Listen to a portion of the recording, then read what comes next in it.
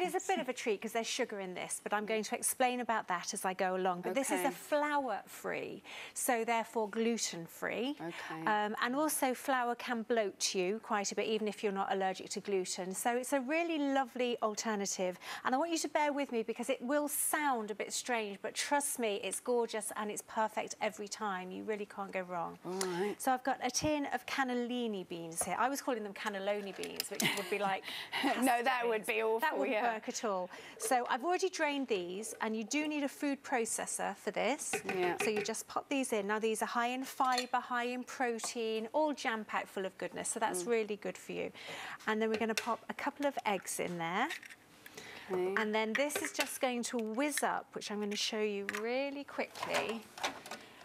It does help if you've got one of these food processors. Would you do it with a hand blender as well? You could, absolutely, you could, yes. And you could really, if you just had a hand whizzer, that would do it perfectly well.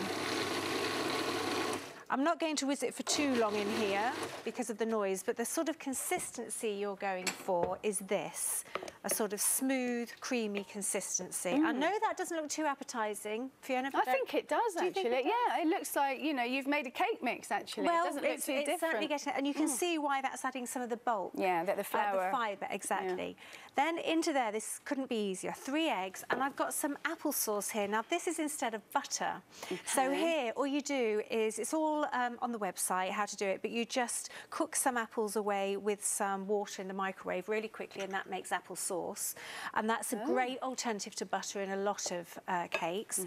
We've then got 3 tablespoons of vegetable oil. That's going to go in. Any vegetable oil? Just any. You want one that's not too strong flavoured. So when I'm cooking savoury food, I always use olive oil, extra virgin olive oil. But this, you just need a normal sunflower vegetable oil. We're doing 1 tablespoon of vanilla extract. So that's kind of your liquid going in. And then in here, I've got chocolate powder, 5 tablespoons of it. I've already measured that out. Oh, right. I was wondering how you were guessing. Don't worry, I'm not that clever. And 1 teaspoon of baking powder. And then you're just literally going to mix these together. Now, the final thing that I'm going to add into here is sugar. Now, there's a lot of stuff going on in the press about sugar at the moment, and I have a very definite philosophy about that. I don't believe any food should be demonised at all. It is all about balance. That's a fair amount of sugar that's going into this cake. This cake will feed 16. So...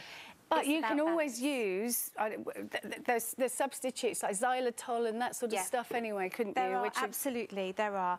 But I prefer to stick with natural and understand what I'm eating and why I'm eating it. And on the Bikini Promise, we talk about balance and eating natural and eating fresh. Sugar shouldn't be demonised. In the same way, if you eat only broccoli, you're going to end up very poorly and unwell, and if you eat only sugar, you're going to end up. So sugar, you really need to watch the quantities. So we're going to talk about the portion size and when we serve this up. So but as you say, that's the same with everything. Everything in moderation, then we'd all be fine, wouldn't we? That's exactly what it is. And especially on the Bikini Promise, it is about meal matching, and it's about eating healthily for life. So I cannot live without chocolate cake in my life. That's not going to happen.